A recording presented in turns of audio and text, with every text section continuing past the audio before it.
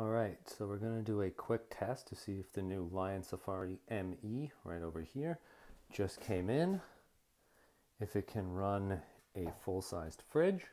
I've had it unplugged for a little bit now so that hopefully the condensers will kick on and we'll be able to see if the inverter in the Safari here can handle the surge.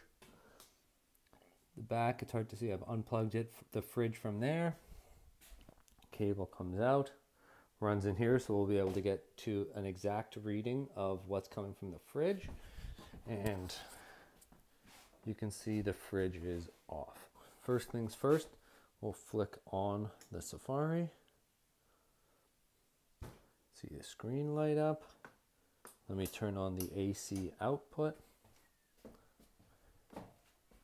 We'll see, oh, there, see, we've just got power now.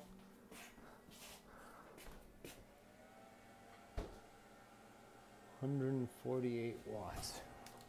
Let me open the doors.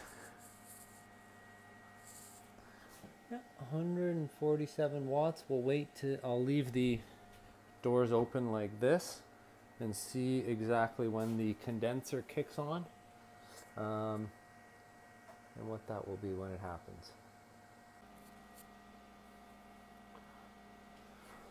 So this has been running for just over 2 minutes here. I've just heard something kick on and we've jumped up from 100 and however that was, 140 up to 360. I'm going to keep the doors open to wait to see when the true condenser kicks on, if the surge here will be able to handle it.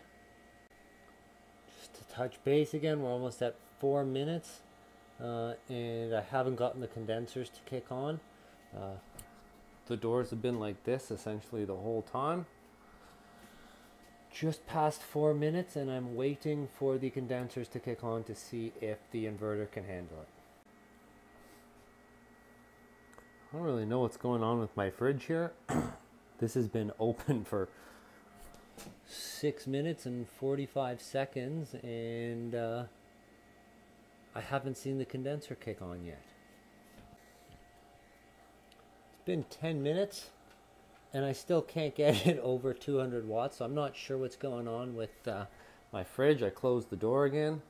I'm just going to unplug everything and see if I can't get the condenser to kick on so that we can test it above 200 or 300 watts.